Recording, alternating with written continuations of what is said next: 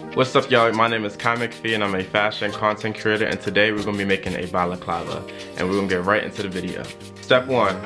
Print out your balaclava pattern. I got my balaclava pattern off of Etsy for about $6, and I will link the specific one in my description. Step 2. Decide what fabric you want to use. So for my first balaclava that I made, I used an old sweater and some t-shirts. But today I'll be using a tapestry rug.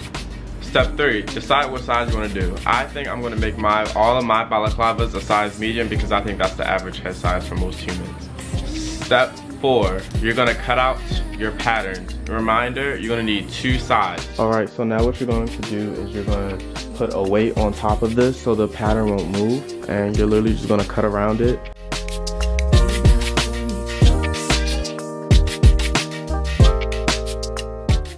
So once you cut out your piece, what you're gonna do is just flip it on the wrong side, and then you're gonna cut around that.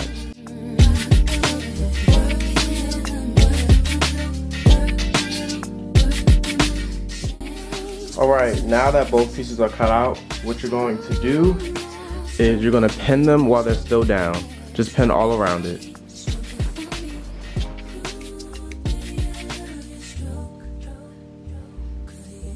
Also, a tip, when you're pinning, make sure that you pin horizontally to the line and stuff. So when you sew, it won't, you don't have to keep taking them out. Like, you can sew over it. Alright, y'all, welcome to my sewing machine. I know my table is a mess right now, but I'm working on a lot of things. For those who know how to sew, what you're gonna do is you're just gonna do a straight stitch across the balaclava and stuff all around, just a regular straight stitch. Make sure that your settings are good for a straight stitch, not too much tension and stuff. And yeah, we're just gonna sew it real quick.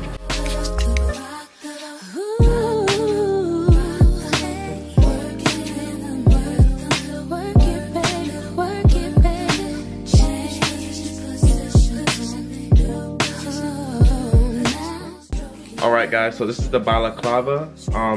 What you're going to do now, you're not done yet. I mean, you could keep it with the raw edges, but what you're going to do is, while it's still inside out, you're going to fold it, literally fold it just a little bit, like roll it, you see?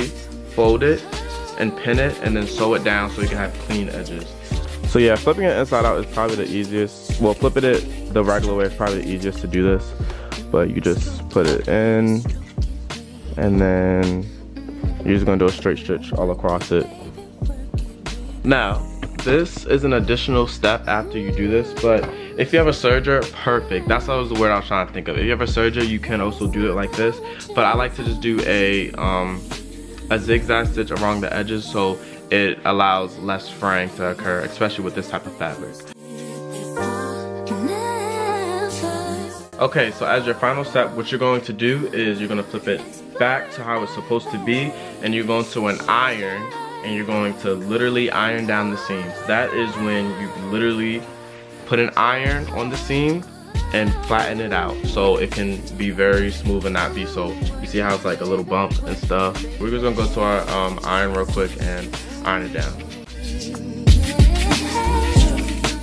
Alright guys, after all those steps, your balaclava should be done, and I'm gonna try it on. So with this one, I will say that it is tight to put on, but then, because obviously it's the neck, but you're able to put it on.